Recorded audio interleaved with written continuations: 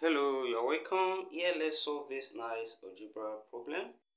And we are finding the value of a and b, where a and b are member of natural number. So from here, let's write this using difference of two squares. Then we have a plus b multiplied by a minus b. From here is equals to 15. Then when we separate 15 from here, we can write 15 as 15 times 1. You can equally write it as 5 times 3.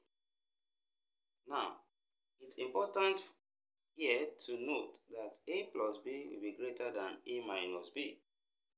So, since we have a plus b greater than a minus b, then it implies from here that 15 will be for a plus b, which is greater than 1, which is a minus b. And also for the second case, 5 will be for this, which is greater than 3. So now, when we separate this and then we equate, we can say that for the first category, we have a plus b equals to 15, and then a minus b is equals to 1. Then for the second category, we can say we have a plus b equals to 5, then a minus b equals to 3. Now when we solve this side, we can add these two equations and eliminate b. We have a plus a, that's 2a. Then b equals to 15 plus 1, that's 16. Divide both sides by 2 from here. Then we get a. 2 cancel 2, we have a equals to, we have 8 here. Then we can use one of the equations and we say a plus b from here is 15. Then that means a, which is 8, plus b now is 15. Then when we solve here, we have b will be equals to 15 minus 8. And 15 minus 8 there give us 7. So we have b equals to 7. Then we can write a comma b from here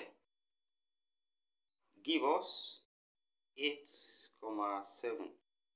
And also from the second category, we can also add these two equations and we have here 2a equals to 8. Divide both sides by 2 as well. So we have 2 cancel 2, we have a here equals to 4. Also use one of the equation, we have a plus b is equals to 5. A is 4 plus b equals to 5. We have taking 4 there, we have b equals to 5 minus 4. And from here, we have b equals to 1. So we can say a comma b from here equals to 4 comma 1.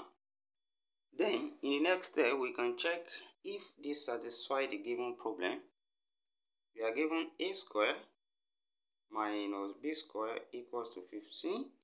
Then for a to be 8, we have 8 square minus b, that's 7 square, is equals to 15 from here.